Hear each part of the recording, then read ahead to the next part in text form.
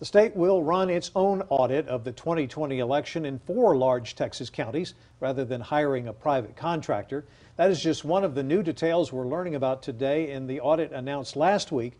It's after former President Donald Trump asked Governor Greg Abbott to do one. KXAN's Monica Madden tells us more about how it will be run and criticism that it's already getting.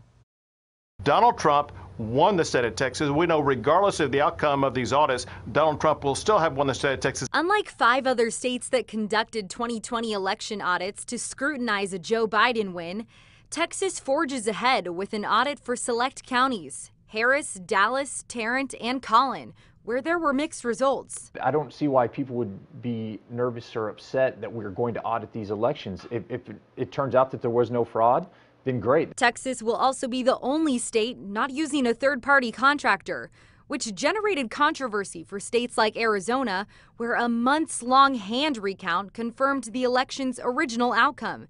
It was not stolen, and there was no widespread fraud. There's no merit, but it's part of a broader scheme to undermine democracy. Dallas County Judge Clay Jenkins says the audit panders to a loud minority, but will have lasting consequences. A basic tenet of democracy is people have to believe in free and fair elections.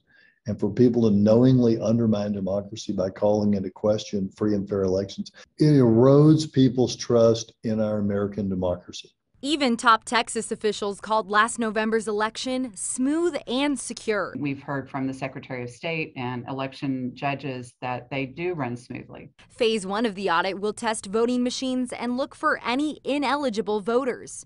Phase 2 includes a records examination, but that isn't expected to happen until next year. Any major irregularities could trigger a manual recount. Monica Madden, KXAN News.